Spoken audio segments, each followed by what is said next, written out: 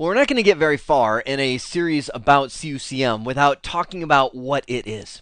When you hear CUCM, Cisco Unified Communication Manager, I want you to think center.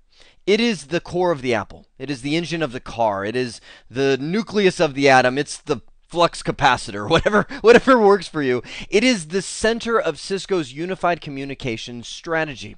Now, CUCM was originally called Call Manager, and Cisco did not create it, they bought it. They actually gobbled up an entire company called Celsius, who created Call Manager and the original IP phones that Cisco started using.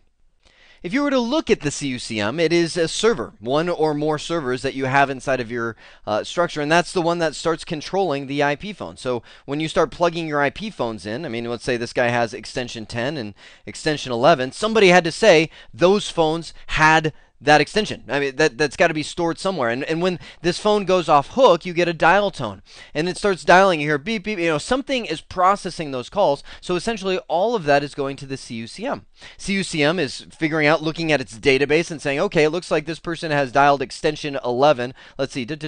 Oh, 11. That rings this MAC address. Let me go ahead and make that phone ring. So we have the signaling, the device control. You know, somebody picks up and dials 9. Something has to say, oh, that's an outside line. Oh, are you allowed to make an outside call? Are you allowed to dial that long distance number? I mean, all of that goes into the CUCM. Now, CUCM also offers, I'll say natively in itself, directory services. That allows you to create user accounts. Now, what do you need those for? Well, user accounts allow users to be associated with devices, so they can log into a web page and control their device.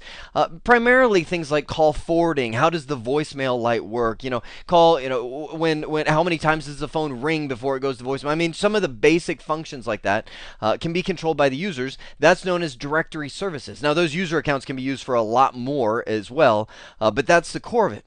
You can also start linking Call Manager to outside applications. So CUCM can go link to, for instance, an Active Directory domain controller where all the user accounts are created. So, you know, directory service can bleed into this because you might have an administrator that says, well, I don't want to create 500 new user accounts because I've already got them. They're sitting inside of Active Directory. That's a sad user.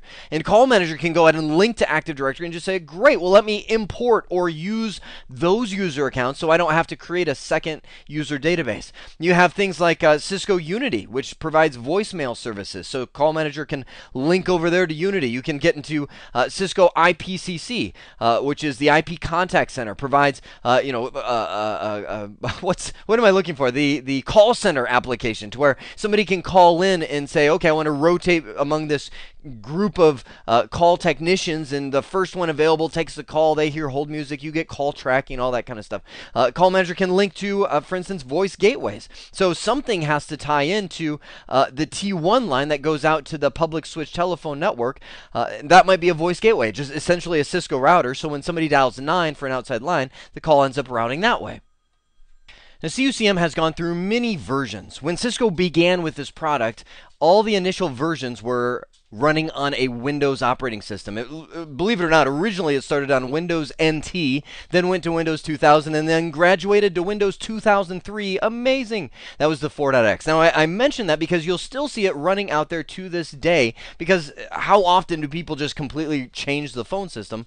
Not that often. So once they went with version 5.x and beyond, 6.x, 7.x, 8.x, 9.x, it's gone with a Red Hat-based Linux appliance. But you don't need to even care that it runs on Red Hat because it all installs just based on an image.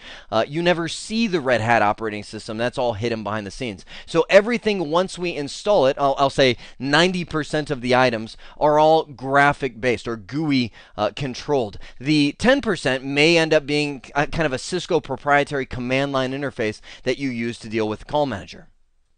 When I first stepped into the Cisco voice over IP world, Call Manager, because it wasn't even called CUCM, could be installed on anything. You could install it on a laptop and run Call Manager. And then in the 3.x release, Cisco locked it down and they said, no more. You have to use only our Cisco MCS servers, Media Convergence Servers, which are essentially servers sold by us, sold by Cisco, approved to run the Cisco Call Manager software. If you try to install it on anything else, it would give you an error saying this is not supported hardware. And I'll tell you, area. People threw their hands in the air. Conspiracy. Cisco just wants to sell more stuff and all that. And while that may be true, think of it from Cisco's perspective. People are calling in for call manager support where call manager's running on a laptop with bad memory. I mean, Cisco can't guarantee that. So by buying a Cisco MCS server, you end up with full end support, meaning Cisco TAC is going to support you from soup to nuts on this product. Now, because of the hands being thrown in the air, Cisco finally said, well, you know what? The MCS servers are not really our servers. They are rebranded HP or IBM servers that we use with our logo on it, and we just put our logo on it to say that we will support this hardware. But you know what? If you want to go out and buy the server, you'll probably get it a little cheaper, but you can buy that. We will publish the model numbers of the IBM and HP servers that we support, but do know that now you are responsible for supporting the hardware. That statement alone is probably enough to make most large organizations go, I think I'll buy the Cisco version, so I know, from end to end this thing is supported. Now, since Cisco Call Manager, or CUCM, has taken hold, virtualization has gone crazy, as in almost every organization uses virtualization in some form, whether it be Microsoft Hyper-V or VMware ESX as a virtualization platform. So Cisco added virtualization support to their Call Manager product. Now, there are very strict guidelines, as in you have to use VMware. This is not a Hyper-V based system.